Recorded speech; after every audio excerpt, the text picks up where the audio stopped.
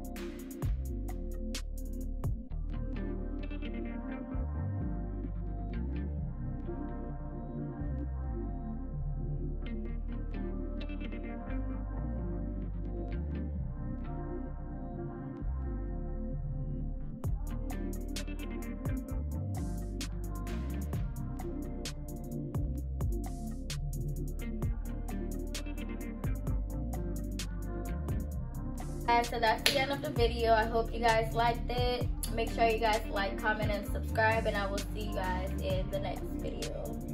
Whole world into a savage middle, fingering all of my bitches just to remind y'all I ain't here.